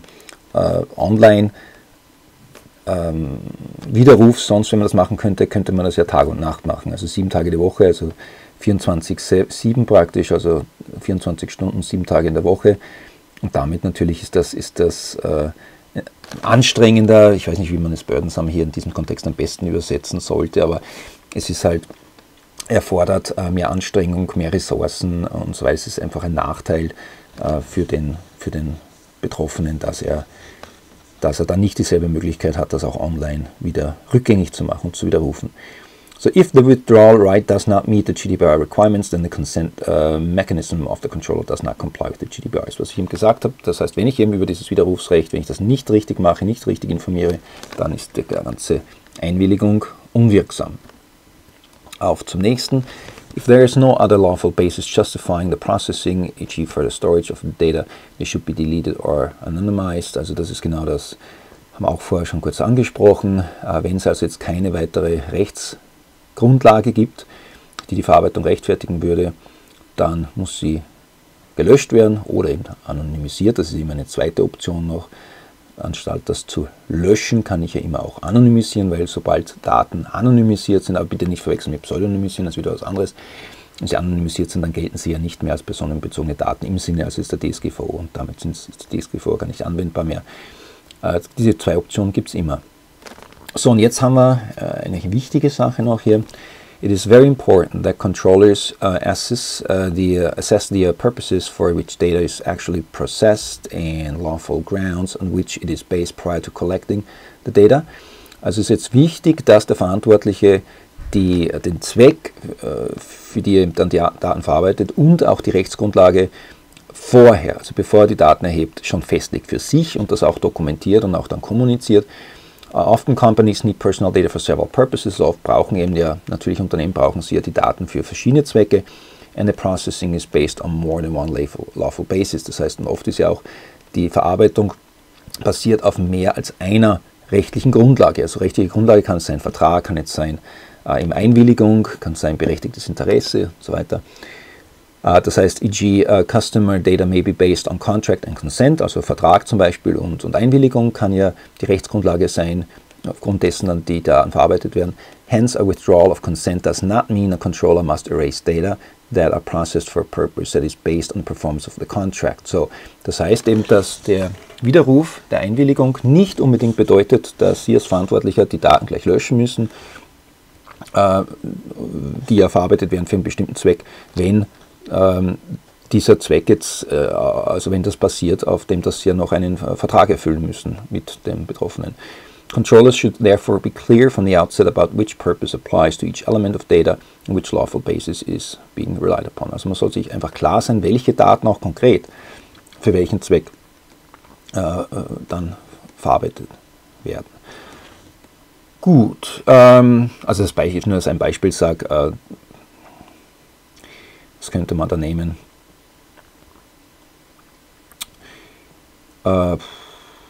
Bankdaten sind ein gutes Beispiel, weil Bankdaten zum Beispiel, die brauche ich jetzt für vertraglich, darf ich es vielleicht weiterhin verwenden, weil ich ja den Vertrag vielleicht noch abwickeln muss, vielleicht gibt es Bezahlung auf Raten, das heißt, da brauche ich die Bankdaten ja länger, bis der Vertrag, bis das alles abgewickelt ist. Und das bedeutet aber nicht, dass ich diese Bankdaten dann verwenden darf für Marketing, weil für Marketing brauche ich diese Daten nicht und für das sind sie natürlich zu löschen, wenn jetzt der Betroffene das widerruft auch. Das ist ganz klar. Oder ja, gibt es eigentlich so schon gar keine Rechtsgrundlage. Da würde ich sagen, das scheidet schon aus anderen Faktoren aus. Aber ich will nur sagen, man muss immer unterscheiden zwischen Daten, was darf ich aufbewahren oder was muss ich löschen und aufgrund welcher Rechtsgrundlage. Und dazu aber jetzt hier nicht mehr. So, der nächste Punkt. Controller wishes to continue to process the personal data on another lawful basis. They cannot silently migrate from consent, which is withdrawn, to this other lawful basis. Any change in lawful basis for processing must be notified to the data subject. Auch jetzt noch ganz wichtig. Das heißt, der Verantwortliche, wenn er wünscht oder will, dass er Daten weiterverarbeitet aufgrund einer anderen rechtlichen Basis, eben jetzt statt Einwilligung Vertrag oder umgekehrt, dann können Sie nicht als Unternehmer still und leise von der Einwilligung, die ja jetzt in dem Fall dann ja widerrufen wurde, und dann einfach wechseln und sagen, okay, jetzt ich lösche die Daten nicht, sondern ich verarbeite sie weiter, weil ich sie auf Vertragsgrundlagen oder aus sonstigem Grund weiterverarbeiten darf oder nicht speichern muss. Das geht also nicht leise. Das heißt, ich muss jedenfalls den Betroffenen informieren über das. Good, a processing activity for one specific purpose cannot be based on multiple lawful bases. Also eine Verarbeitungstätigkeit für einen spezifischen Zweck kann also nicht auf unterschiedlichen rechtlichen Grundlagen basieren. Das ist also so die allgemeine Regel, aber da gibt es so ein bisschen auch Ausnahmen jetzt, sehr allgemein formuliert. It is impossible to rely on more than one lawful basis to legitimize processing if the data is used for several purposes. Es ist also eben möglich, dass man auf mehr als einer rechtlichen Grundlage seine Verarbeitung basiert, wenn sie für verschiedene Zwecke angewendet wird, weil eben ja jeder Zweck für eine eigene Rechtsgrundlage haben muss. The controller must have identified these purposes, also Sie als Verantwortliche müssen eben diese Zwecke identifizieren and the appropriate lawful basis in advance, also vorher auch, das haben wir schon alles gesagt, the lawful basis cannot be modified in the course of processing. Also Sie können nicht, während Sie die Daten verarbeiten, einfach die Rechtsgrundlage ändern und Sie können also nicht hin und her wechseln, wie Sie wollen. Das ist also noch wichtig. So, dann to obtain informed consent, also geht es um Kinder, das sage ich nur ganz kurz, weil das ja ein ganz eigenes Thema ist. Aber ein paar wichtige Stellungnahmen der 29er-Gruppe zu diesem Thema. Also to obtain informed consent from a child, the controller must explain in language that is clear and plain for children how it intends to process the data. Das haben wir zuerst schon gesagt, dass die Information, also die Einwilligung informiert ist, also informed consent, muss man eben sich darauf einstellen, dass ein Kind natürlich das anders versteht. Das muss man dementsprechend einfach formulieren. So, Information Society Services cover contracts and other services that are concluded or transmitted online. Da geht es um die Klarstellung, da bitte vielleicht den ganzen Absatz lesen, wo überhaupt diese Bestimmung des Artikel 8 anwendbar ist. Das ist ja nur bei Online-Diensten. um es einfach zu sagen. Dann, if an information society service provider makes it clear to potential users that it's only offering its service to persons aged 18 or over, and this is not undermined, okay, also wird nicht unterlaufen oder wird nicht das Gegenteil von weiteren Beweismitteln, also is not undermined by other evidence such as the content of the site or marketing plans, then the service will not be considered to be offered directly to a child, and Article 8 will not apply. Das ist jetzt eine sehr wichtige Regel, und zwar, das gibt es also jetzt eine Möglichkeit, oder wo der Artikel 8 gar nicht einschlägig ist, und zwar, wenn wenn Sie jetzt als Unternehmer und Sie verkaufen ein Produkt online, machen wir es wieder ganz praxisnah, also Sie haben einen Online-Shop, verkaufen ein Produkt, eine Ware, und wenn Sie jetzt das ganz klar machen, Ihren möglichen Nutzern, Kunden, die auf diese Webseite gehen, und das bedeutet eben, diese Nachricht, diese Verständigung muss ganz prominenter Stelle sein, also jetzt, wenn man diese Einwilligungsseite hernimmt, wo man dieses Häkchen macht, das heißt, es muss unbedingt dort stehen, dass sie eben nur ihre Dienste oder Waren nur an Personen über 18 anbieten, also an Volljährige. Und wenn das halt nicht durch andere Beweise eben widerlegt wird sozusagen, dann ist eben, kann man davon ausgehen, dass dieser Service eben nicht direkt ausgerichtet ist für Kinder und dadurch im Artikel 8 nicht anwendbar ist mit allen Folgen. Das heißt jetzt, dass ich empfehlen würde, um es kurz zu sagen, dass ich empfehlen würde, bei dieser Einwilligung, dass man diesen Hinweis generell anbringt.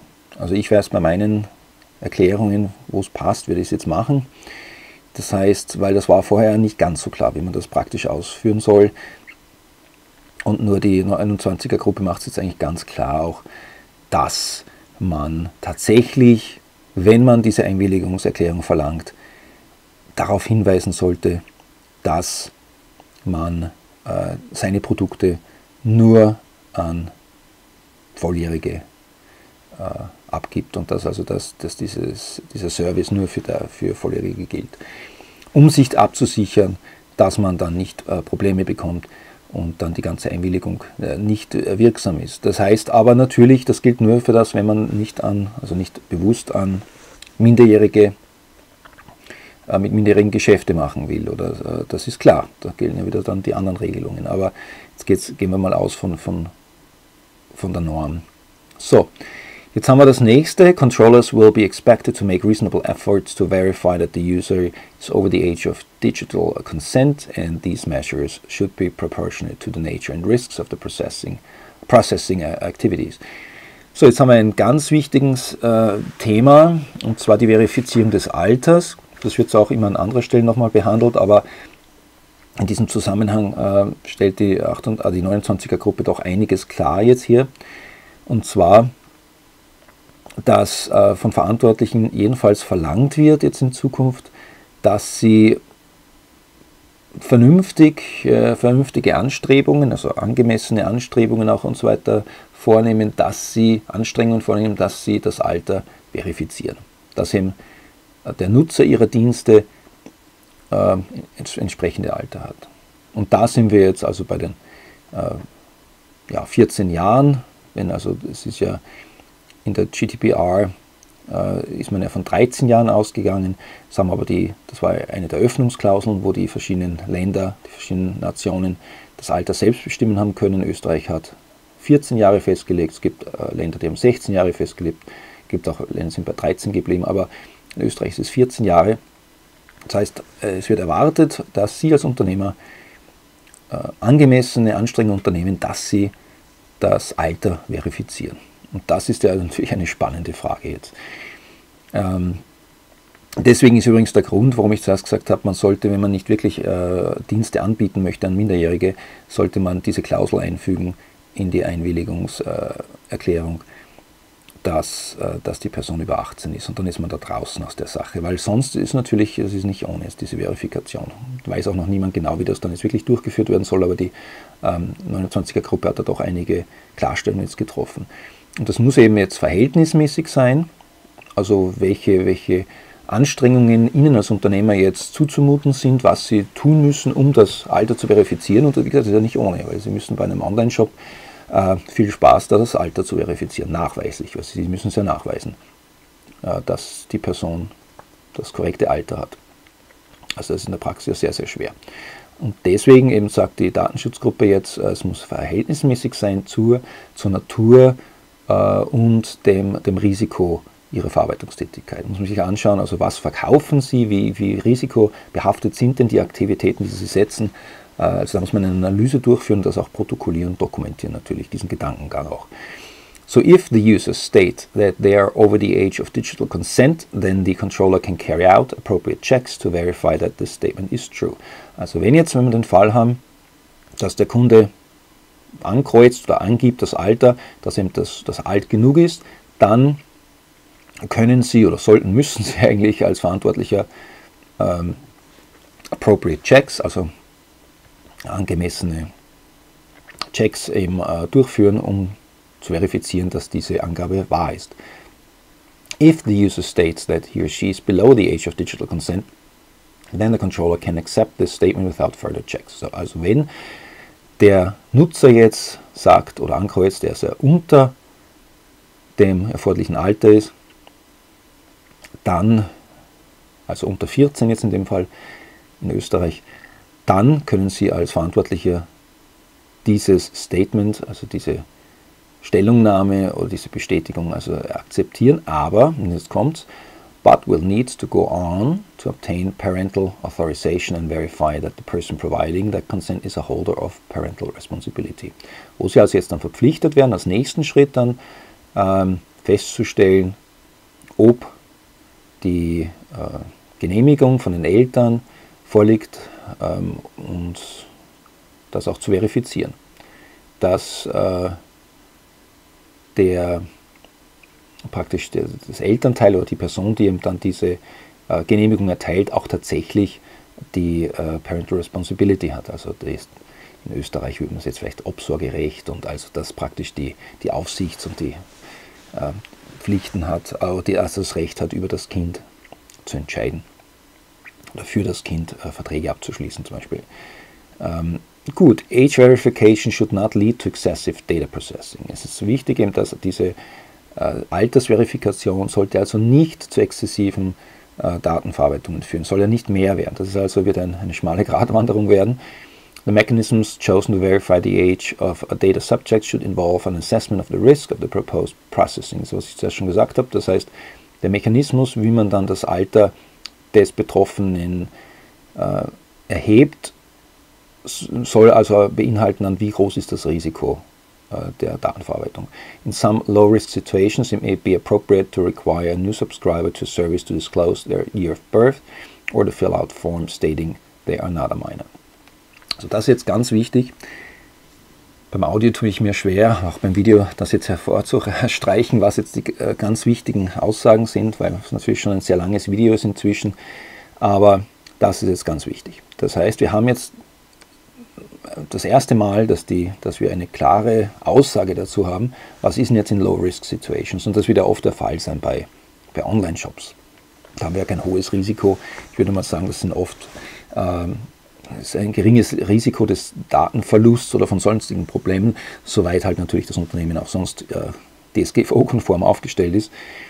Und da sagt jetzt eben die 29er-Gruppe, dass es dann angemessen ist, appropriate auch in dem Sinn, dass man, wenn jetzt ein Kunde einen Vertrag abschließt oder also eine Einwilligung, wir sind jetzt immer bei der Einwilligung, erteilt, dass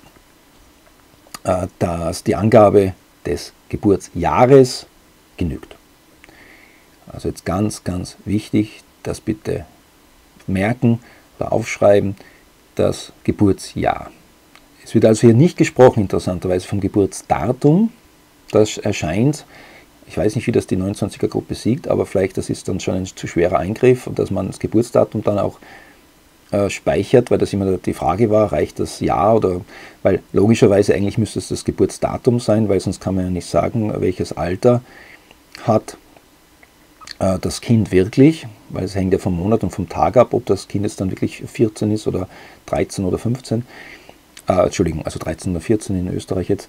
Das heißt, ich sehe das etwas problematisch, aber die 29er-Gruppe sagt jetzt also, das Geburtsjahr soll hier genügend und ist auch legitim und damit kann man überprüfen, aufgrund dieser Angabe kann man dann sozusagen dem Kind glauben, okay, du hast das korrekte Alter und es genügt auch anscheinend, dass sie ein Formular ausfüllen oder was ankreuzen, dass sie eben bestätigen, dass sie kein Minderjähriger sind. Also das war ja immer sehr, sehr umstritten. Deswegen steht auch, ich schaue jetzt gerade die Fußnote 58, authorities may not be a watertight solution in all cases, is an example to deal with this provision. Okay, das ist ja ein spannender Satz auch hier unten nochmal. Das heißt, da schreibt die, das ist ja, ich finde es nur immer wieder fast lustig, da geht es wirklich um ernste Angelegenheiten, die ja unzählige Millionen von Unternehmen auf der ganzen Welt betreffen, wie die ihre Webseiten abändern müssen, wie die ihre Einwilligungserklärung schaffen müssen, wie die ihre Apps konzipieren müssen. Da geht es ja um unglaubliche Wirtschaftszweige und da sagt das Beratungsgremium, ja, obwohl das nicht eine wasserdichte Lösung in allen Fällen sein mag, was ich jetzt so gesagt habe, aber es ist ein Beispiel, wie man mit dieser Regel oder mit dieser Provision, mit diesem Artikel umgehen kann. Also das ist schon mutig, also Mut zur Lücke, sage ich da jetzt mal, des Gesetzgebers und der generellen Situation, lässt natürlich jetzt die Webdesigner oder generellen Unternehmen sehr viel wieder im Dunkeln, aber von der Zielrichtung, glaube ich, wird es klar, in welche Richtung es geht. Es muss ja auch praktikabel und anwendbar sein, weil wie soll man sonst das Alter nachweisen? Also das geht ja sonst gar nicht praktisch, weil wir können nicht, das gibt es schon gewisse Verfahren, die auch manchmal jetzt angewendet werden, für Altersverifikation nur im normalen Onlinehandel. Das ist ja, wäre alles nicht mehr praktikabel, wäre nicht durchführbar, weder finanziell noch von der Zeit her und so weiter. Das heißt, da muss es eine praktikable Lösung geben. Und deswegen, ich wiederhole das jetzt nochmal, in some low-risk situations, it may be appropriate to require a new subscriber to a service to disclose their year of birth or to fill out a form stating they're not a minor. Also sehr spannend. Nächstes noch, focus on obtaining a limited amount of information, such as contact details of a parent or guardian. Das heißt, es genügt dann, dass man eben sagt, okay, ich erhebe dann die Kontaktdetails von einem Elternteil, zum Beispiel, what is reasonable both in terms of verifying that the user is old enough to provide their own consent and in terms of verifying that the person providing consent on behalf of a child is a holder of parental responsibility, may depend upon the risks inherent in the processing as well as the available technology. Das ist also im Ergebnis das, was ich ja zuerst schon auch ein bisschen gesagt habe. Das heißt, wir haben jetzt hier in dieser Abwägung, was ist verhältnismäßig, wie ich jetzt das Alter des Kindes erhebe oder verifiziere und wie es auch dann, dass ich verifiziere, ob diese Personen, die dann einwilligen, also die jetzt praktisch, dass die ja überhaupt Eltern zum Beispiel des Kindes sind, das hängt eben ab vom Risiko für die jeweilige Verarbeitungstätigkeit, muss ich also analysieren, und auch Available Technology. Ist halt die Frage, was ist available, von was geht man aus, ist es dann Stand der Technik, das muss noch sicher geklärt werden. Und dann eben haben wir auch hier in Low-Risk Cases Verification of Parental Responsibility via Email may be sufficient. Also eine sehr spannende Regelung jetzt auch. Also wenn man jetzt ein niedriges Risiko hat, dann genügt es, um jetzt die elterliche Verantwortung zu überprüfen, dass man das via E-Mail macht. Und conversely, da kommt dann noch ein Beispiel, was das bedeutet mit dem E-Mail. Conversely, in high-risk case, it may be appropriate to ask for more proof. Also wenn es jetzt höheres Risiko gibt, dann kann es angemessen sein, dass man für mehr Beweise verlangt, dass jetzt auch diese Genehmigung oder auch beziehungsweise diese elterliche Verantwortung überhaupt korrekt ist. Trusted third-party verification services may offer solutions which minimize the amount of personal data the controller has to process itself. Das wird sicher in der Praxis wichtig werden, dass es dann also Drittanbieter geben wird, die eben dann das Alter und auch Parent Responsibility verifizieren. Also da wird sich vielleicht auch noch ein ganzer Wirtschaftszweig wieder auftun. So, an online gaming platform wants to make sure underage customers only subscribe to its services with the consent of their parents or guardians. The controller follows these steps. Also haben wir einfach eine Spielplattform, also Online-Spielplattform, und die will halt überprüfen, ob die Kunden das Alter haben und also ob sie jetzt in dem Fall die Einwilligung haben von ihren Eltern. So, also in dem Fall sind sie zu jung, das ist klar, weil sonst bräuchten sie ja nicht die Einwilligung. So, jetzt haben wir einmal Step 1, also ask the user to state whether they are under or over the age of 16 or alternative age of digital consent. If the user states that they are under the age of...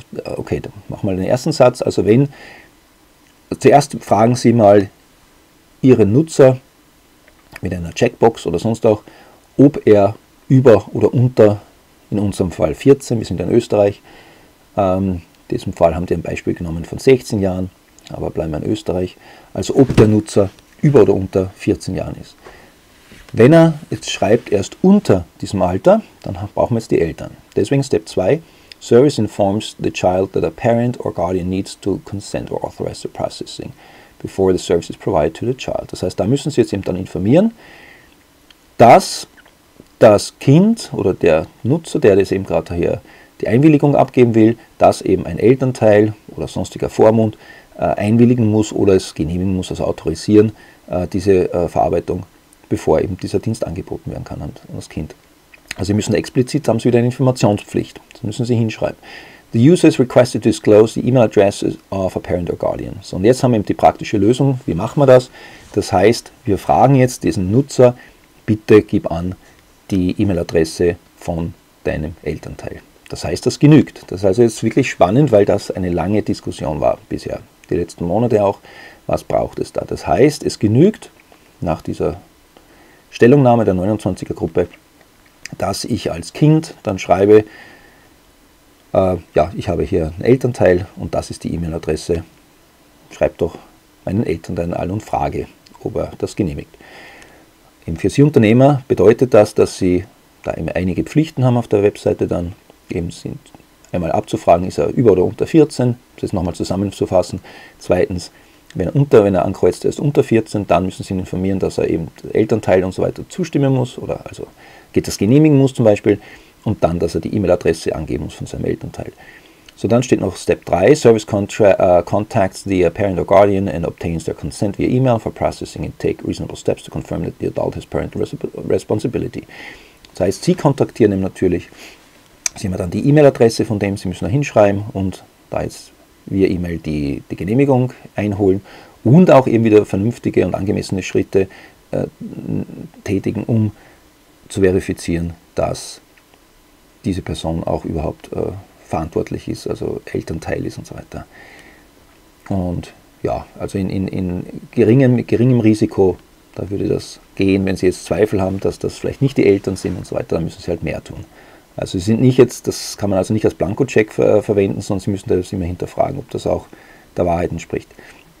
So Step 4, in case of complaints, the platform takes additional steps to verify the age of the subscriber. Also wenn es jetzt eben auch Beschwerden dann oder sonst was gibt, muss man halt das nochmal besser überprüfen. Nächstes, avoid verification solutions which themselves involve excessive collection of personal data. Eben haben wir schon erwähnt, wiederhole ich nicht mehr. There may be cases where verification is challenging, for example, where children providing their own consent have not yet established an identity footprint, or where parental responsibility is not easily checked. This can be taken into account when deciding what efforts are reasonable, but controllers will also be expected to keep their processes and the available technology under constant review. Das übersetze ich jetzt nicht. Ich meine, nämlich wäre schon ein bisschen müde, weil es schon ein langes Video. Schauen wir, dass wir zum Abschluss kommen. Ich glaube, für Sie auch schon sehr lange inzwischen. Consent which has been obtained to date continues to be valid insofar as in line with the conditions laid down in GDPR. Das ist noch jetzt ein abschließender, ganz wichtiger Punkt. Das heißt, geht es darum, da verwende ich sicher noch ein paar Minuten, geht es darum, inwiefern können Sie Ihre bisherigen Einwilligungen oder generellen Daten weiterhin verwenden. Und da ist ein Riesenproblemfeld. Ich versuche es kurz jetzt auch hier nochmal zu erklären, wie das auch jetzt die Working 29-Gruppe sieht. Das heißt, Consent, Einwilligung, die also erhalten, also überhaupt über Consent, also Einwilligung erhalten worden ist, bisher ist als weiterhin wirksam, können Sie als weiterhin diese Daten verwenden, aber nur dann, wenn die Einwilligung erfolgt ist unter den ganzen Voraussetzungen, wie sie die GDPR, die DSGVO verlangt. Das ist natürlich das Problem, dass in den wenigsten Fällen oder in fast keinem Fall, die ich kenne von Unternehmern, dass die ihre Daten so erhoben haben, dass die damals schon konform waren mit der DSGVO. Also ich glaube, alleine die Tatsache, dass man in der Regel nicht über das Widerrufsrecht angemessen informiert hat bisher, damit ist das obsolet und kann man die Daten eigentlich nicht mehr verwenden. Das ist also jetzt eine Riesensache, kann ich nicht anders ausdrücken, ganz laienhaft gesagt. The GDPR raises the bar with regard to implementing consent mechanisms and introduces, also die GDPR erhöht eben den Maßstab, wie man Einwilligungen jetzt einheben muss, and introduces several new requirements that require controls to alter consent mechanisms rather than rewriting privacy policies alone. Das heißt eben, dass man nicht nur jetzt einfach seine Datenschutzerklärung umschreiben kann und soll, sondern man muss tatsächlich den Einwilligungsmechanismus alles abändern. All presumed consents, of which no references are kept, will automatically be below the consent standard of the GDPR and will need to be renewed. Wie gesagt, große Sache. Das heißt, wenn es jetzt also Einwilligungen gibt, wo es aber keine Referenz, also wo Sie das nicht nachweisen können, dass Sie diese Einwilligung rechtmäßig nach GDPR, nach DSGVO rechtmäßig eingeholt haben und die eben dann dadurch automatisch unter dem DSGVO-Standard sind, müssen erneuert werden. Das beantwortet jetzt die Frage, über die ich jetzt auch schon seit Wochen immer wieder debattiere mit Webdesignern oder generell mit Unternehmen. Da geht es ja auch um Vertriebler und da geht es um alle, die jetzt irgendwelche Daten haben. Muss ich meine Kunden anschreiben und eine neue Einwilligungserklärung anfordern? Ja, also ich glaube, die 29er-Gruppe hat das jetzt ganz klar gestellt. Es war eh schon mehr oder weniger klar, nur sie hat es jetzt nochmal präzisiert. Das heißt, sie müssen das erneuern. All presumed consents that were based on a more implied form of action by the data subject, e.g. ignoring a pre-ticket opt-in box, will also not be to the GDPR standard. So, das heißt, dass Sie also, wenn Sie Einwilligungen haben, die Sie aber bisher nicht durch ein aktives Anklicken einer Box, sondern nur halt sozusagen also nicht explizit, sondern implizit angenommen haben, die sind also nicht mehr wirksam. Und ich frage jetzt mal, wer hat bei den Unternehmen bisher ein aktives Häkchen setzen lassen bei allen Einwilligungen. So, Operations and IT Systems may need revisions, bedeutet also, dass wirklich IT-Systeme da jetzt überarbeitet werden müssen. If existing procedures for obtaining and managing consent do not meet the GDPR standards, controllers will need to obtain fresh GDPR-compliant consent. Also schon erwähnt. Not all elements named in Articles 13 and 14 must always be present as a condition for informed consent. The extended information obligations under GDPR do not necessarily oppose the continuity of consent which has been granted before. Auch, dass wir kurz schon erwähnt haben, dass sie aufpassen, dass eben aber nicht alle Elemente der Informationspflicht von Artikel 13 und 14, also eben zum Beispiel die Name, Anschriftseite vom Datenschutzbeauftragten, müssen also nicht vorhanden gewesen sein damals. Also Sie können das dann weiter verwenden, diese Daten, wenn Sie, und nicht die Daten, also die Einwilligung, ich spreche jetzt immer natürlich von der Einwilligung, dass Sie das weiterverwenden können, wenn jetzt auch nicht alle Informationspflichten nach Artikel 13 und 14 erfüllt waren. Aber natürlich die anderen Informationspflichten, wie jetzt eben Name des Verarbeitenden oder die Zwecke, die müssen Sie natürlich kommunizieren, auch das Widerrufsrecht natürlich. So, if a controller, jetzt letzter Absatz, if a controller finds that the consent previously obtained under the old legislation will not meet the standard of GDPR consent, then controllers must assess whether the processing may be based on a different lawful basis, taking into account the conditions of the GDPR. Also, wenn Sie also jetzt dann drauf kommen, was sehr wahrscheinlich ist, dass die Einwilligung, die Sie erhoben haben damals, also bisher, mit dem alten und einer alten Rechtslage, nicht die neue Rechtslage treffen, dann sollten Sie überprüfen, ob Sie Ihre Verarbeitungstätigkeit nicht basieren können auf eine andere Rechtsgrundlage. So, however, this is a one-off situation as controllers are moving from applying the directive to applying the GDPR. Das heißt, das ist also eine einmalige Gelegenheit und deswegen, da muss man jetzt dann gut aufpassen, vielleicht auch mit Anwalt zusammensprechen. Sie haben also jetzt eine einzige Chance sozusagen, dass man hier wechselt. Under the GDPR, it is not possible to swap between one lawful basis and another. Eben, weil dann ab Mai 2018, also unter der GDPR selbst dann, sind es ja ist es unzulässig, dass Sie zwischen verschiedenen Rechtsgrundlagen wechseln. Also jetzt von Einwilligung zum Beispiel zu Rechtsgrundlage Vertrag oder Rechtsgrundlage berechtigtes Interesse, also das Artikel 6 Litera F.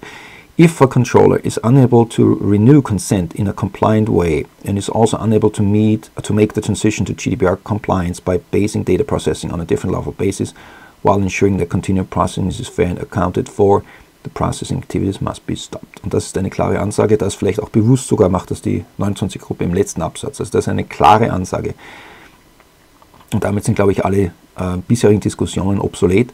Also wenn Sie als Verantwortlicher nicht in der Lage sind, die Einwilligung zu erneuern, also wir sprechen jetzt vor Mai 2018, ganz wichtig, vor 25. Mai 2018, wenn Sie nicht in der Lage sind, diese Einwilligung zu erneuern, das heißt, Sie müssen ein E-Mail ausschicken mit allen Informationspflichten, bitte hier nochmal einwilligen, dass wir Ihre Daten für das und das verwenden dürfen. Genaue Zwecke, also nicht nur einfach schreiben, nur für Marketing, sondern relativ genau definieren, für was das dann verwendet wird, so genau es eben geht. Und Sie sind nicht in der Lage, dass Sie das vor 25. Mai 2018 auf eine andere Rechtsgrundlage stützen. Wobei, wie gesagt, Rechtsgrundlage Vertrag ist eine Option und auch das berechtigte Interesse, das man genau anschauen muss, ob das dann hier in dem Fall vielleicht von Direct Marketing geht. Aber das hat auch eine gewisse Zeitschranke. Also Sie können nicht, wenn Sie Daten jetzt seit 5 Jahren schon haben, in Ihrem Smartphone gespeichert irgendwo und das verwenden Sie nach wie vor für Marketing, Direct Marketing und der Kunde hat mit Ihnen seit 5 Jahren nichts mehr zu tun gehabt, dann ist meine Meinung nach, und ich denke, das sehen die meisten Experten ähnlich, dann ist das kein berechtigtes Interesse mehr, weil dann einfach das Interesse des Betroffenen gelöscht zu werden oder seine Daten nicht mehr verarbeitet zu werden, überwiegt dem Interesse, dass Sie dieser Person immer wieder Werbung zuschicken. Also da würde ich sagen, da haben wir mit dem berechtigten Interesse jedenfalls ein Problem und da können Sie sicher dann nicht wechseln, meiner Meinung nach. Und eben, wenn Sie also nicht auf eine andere Rechtsgrundlage wechseln können, dann und das auch nicht nachweisen können, ist fair and accounted for, das ist das wichtige Wort auch noch, also wenn Sie das nicht nachweisen können, the processing activities must be stopped. Also klarer kann man es gar nicht sagen, also dann müssen Sie die Verarbeitungstätigkeiten einstellen und dürfen mit diesen Daten nicht mehr arbeiten. Was natürlich, wie ich immer wieder in direkten Gesprächen mit vor allem Vertrieblern, aber generell also mit vielen Unternehmen zu tun habe, das heißt, die mir dann natürlich sagen, okay, dann kann ich mein Unternehmen zusperren. Weil wenn ich jetzt alle diese Kontakte nicht mehr verwenden darf, da fällt mir ja meine ganze Grundlage meines Geschäfts weg. Und das wird aber faktisch so sein. Also da müssen Sie ganz aufpassen. Deswegen wiederhole ich das gern auch noch 100-mal. Also wir sprechen da jetzt zum Teil über Leben und Sterben von Unternehmen mit dieser Regelung. Das heißt, Sie müssen aufpassen jetzt, dass Sie die Genehmigungen, also diese Einwilligungen neu einholen. Schauen Sie, ob Sie das übertragen können auf eine andere Rechtsgrundlage, das alles dokumentieren bitte, im Verarbeitungsverzeichnis und sonst irgendwo, dass Sie das gemacht haben und warum Sie das gemacht haben, warum das compliant ist. Und weil ansonsten verlieren Sie ab 25. Mai 2018 die Rechtsgrundlage, dass Sie das noch, und dann im Nachhinein geht es eben nicht mehr. Das ist eben das Wichtige, deswegen habe ich diesen einen Satz vorher erwähnt. However, this is a one-off situation as controllers are moving from applying the directive to applying the GDPR. Ein wichtiger Satz ja auch. Und eben dann under the GDPR it's not possible to swap between one lawful basis and another. Also dann, wenn die GDPR Geltung hat, können Sie also nicht mehr sagen dann, okay, wir haben jetzt festgestellt, die Einwilligung ist unwirksam, weil wir über das Widerrufsrecht nicht belehrt haben zum Beispiel, was wie gesagt für die meisten Unternehmen gelten wird. Und jetzt schauen wir, ob wir eine andere Rechtsgrundlage haben. Dann ist es zu spät. Das ist ein wichtiger Schlusssatz und in diesem Sinne lasse ich es für heute, ein langes Video, aber ich glaube ein sehr, sehr wichtiges Video. Hören Sie es vielleicht, schauen Sie es vielleicht noch öfter an, zeigen Sie es anderen Personen, für die das relevant ist. Und für Fragen natürlich bin ich jederzeit zu haben. Und rufen Sie mich an, schreiben Sie mir eine E-Mail und dann kann man ja diskutieren über die eine oder andere Fragestellung. Und ein weiteres Video und Audio werde ich ja natürlich jetzt noch machen, auch dann über die Transparenz. Da hat ja die 29er-Gruppe auch eine eigene Guideline noch herausgegeben. Und so, in diesem Sinne, ich wünsche noch einen schönen Tag, bedanke mich fürs Zuhören, fürs Zuschauen und dann bis zum nächsten Mal. Danke.